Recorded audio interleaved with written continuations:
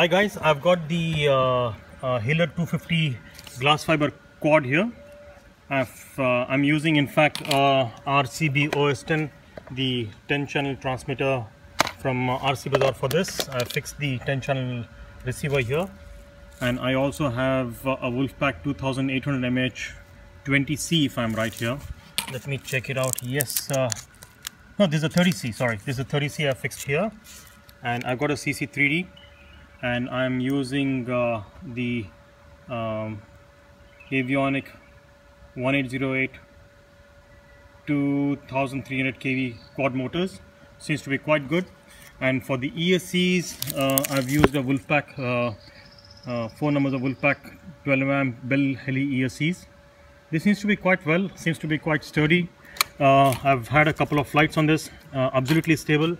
The props also are really superb. These are the what RcBazaar calls as the Avionic unbreakable props, and they are quite tough. If I have to say that they're quite tough. We can do some testing on this in terms of the durability of this entire quad.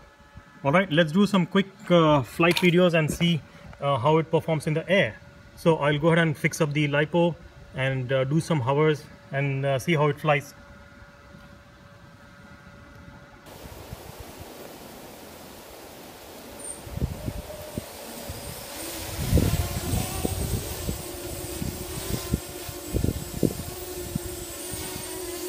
Quite windy conditions today, as you can see.